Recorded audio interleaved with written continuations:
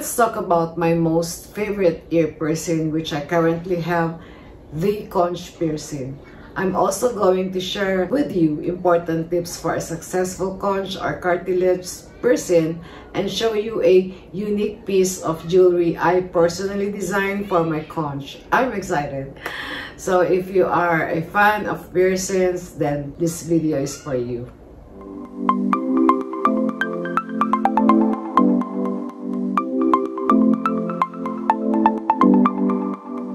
Hi, I'm MC. Welcome back. If you haven't subscribed, please subscribe. It will help my channel a lot, and don't forget to turn that bell on for new videos. I do luxury, fashion, and lifestyle related contents, so you may comment below videos you want to see. You may also follow me on Instagram. The link is in the description box below. Thank you so much. I had my conch pierced on April 24 this year. 6 weeks after I got my helix piercing, and I have posted a video about it, my experience, pain level, and some details. If you haven't watched that video, link is up here. I've also done 2 videos which you may have watched, my helix piercing experience and 2 months update. So if you are interested and planning to get one, feel free to watch those videos.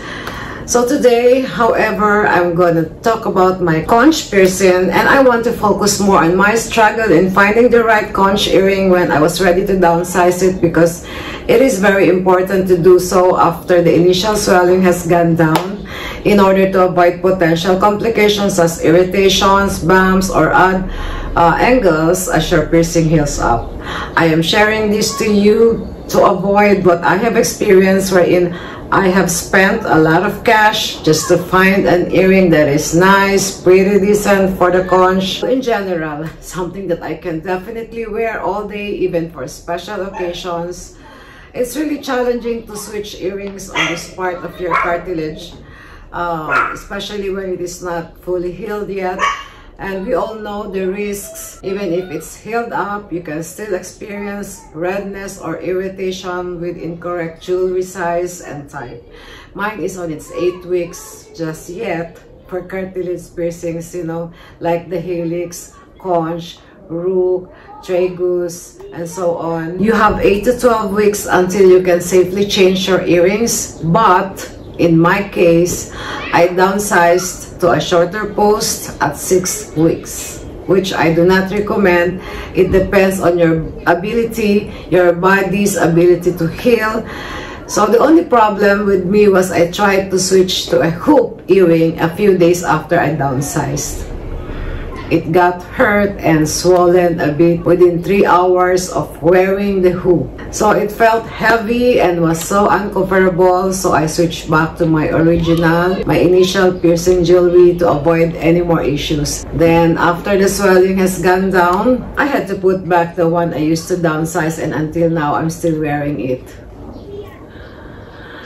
So it's this Diamond Trinity stud flatback labre or labret. I'm going to insert a photo so you can see it up close.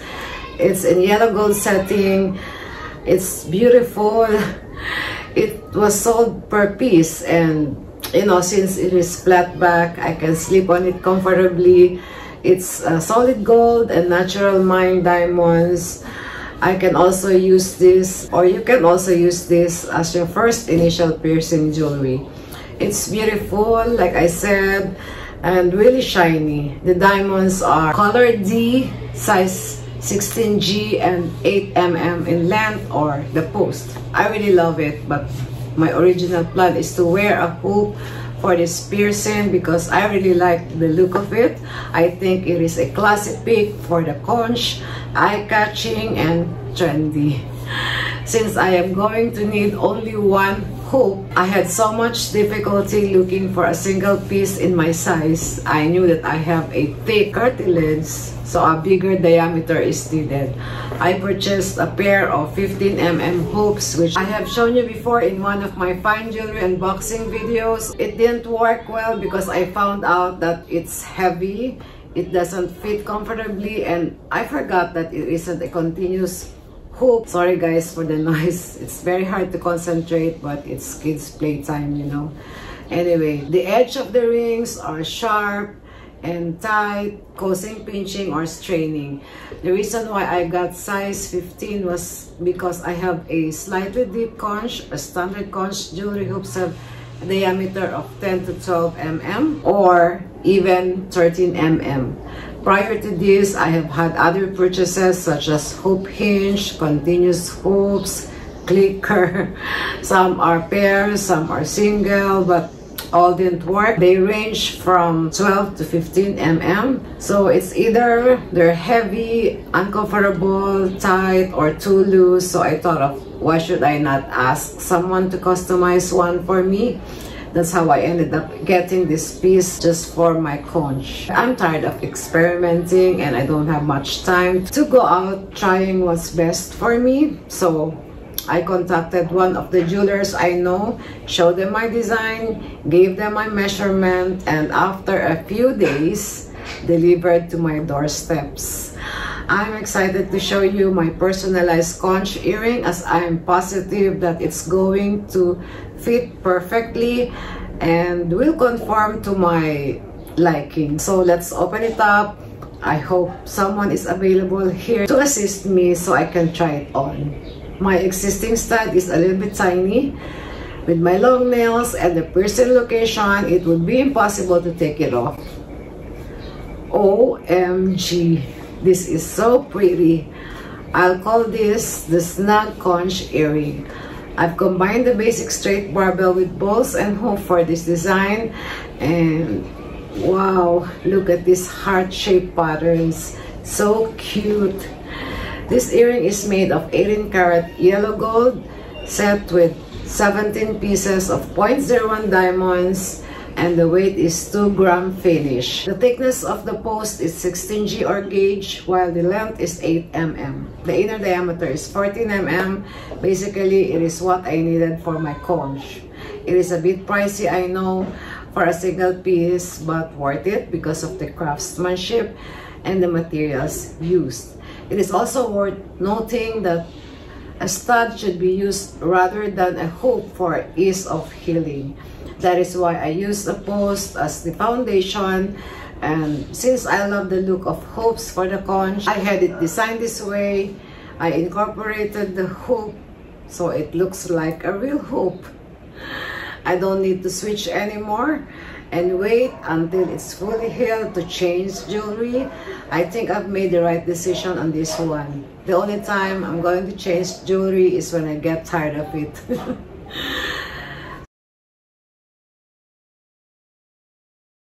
So, here are some important things you must do for a successful conch piercing.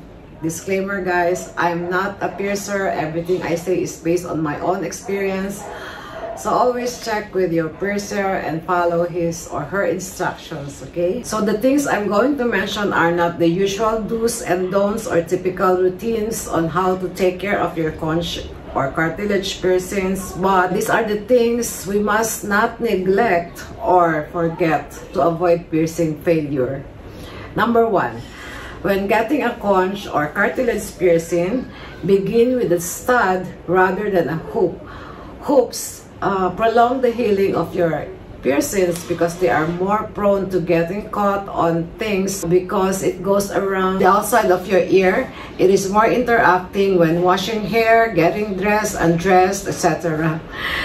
And this movement will slow the healing significantly, so consider which is more important: how long your piercing takes to heal, or wearing a so-cool conch hoop. So number 2, downsizing your cartilage piercing jewelry. This is an often step that is critical to the overall healing of your piercing.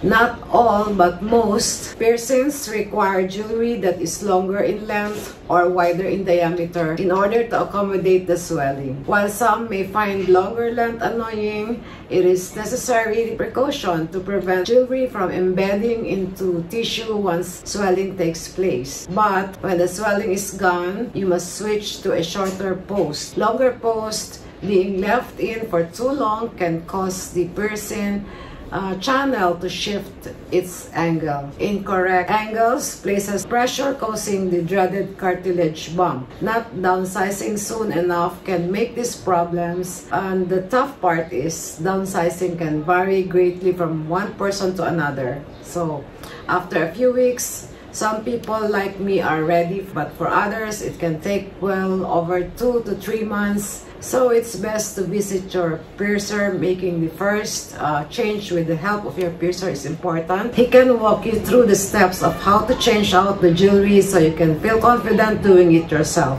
Number 3, do not remove your jewelry. If you have any difficulty, visit your piercing professional for help, especially within the first few months. If the piercing is removed, there is a risk that the hole will close up. 4, you cannot wear AirPods or earbuds with a conch piercing, at least while it's healing. Swap your earbuds over the ear headphones while your piercing is healing to avoid snags, irritation, or pain. The full healing process can take anything from 6 to 9 months. Number 5, the conch consists of 2 styles, the inner and outer conch.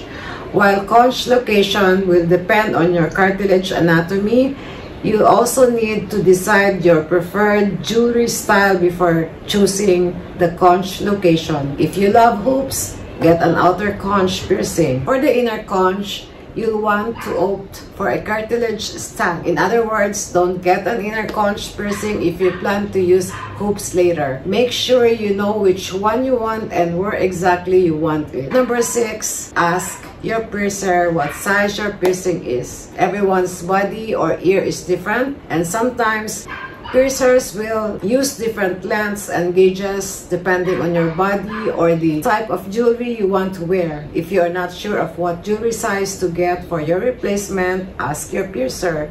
It is nearly impossible to purchase correctly sized jewelry, especially online, if you don't know what initial piercing jewelry size you are currently wearing. Otherwise, you will end up with something that is not a good fit, meaning you lose money for it. Let me know in the comment below if you yourself have a conch piercing. What do you think about the conch? It is actually my favorite over all the other piercings. So that is it for this video. I hope you find it useful as well. Thank you so much for watching. I'll see you on my next one. Bye!